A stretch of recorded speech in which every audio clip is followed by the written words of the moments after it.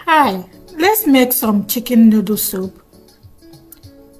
Chicken noodle soup has been long used as a home remedy for cold and flu. It's worth trying when you're sick. It helps to build a strong immune to fight sickness because of the vegetables in it. And also the noodle itself has lots of carb, which also helps someone who is sick and weak and tired and cannot do anything. When they drink that soup, it gives them that little strength that they need, to be up and doing, to help them to stay strong.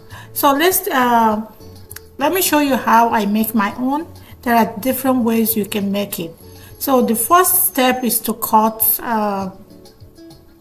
your vegetables, which I have. You can see the one I'm using. Cut them into cubes or however you want to cut them.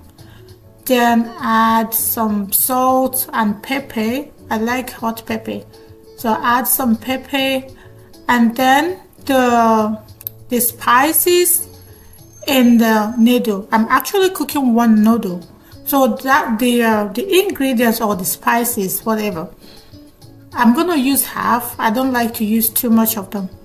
I'm gonna use half, and then I will add a little salt to make it taste good.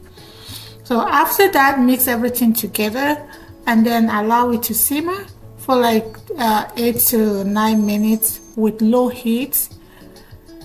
And then after that, the next step is to add the noodle and then cook for like 3 more minutes, and that's it. Remember to like this video, subscribe to my channel, and then share my videos. Also, feel free to visit my channel to see what I have, and also on Facebook we can be friends there. And until I see you next time, have a great day. Bye.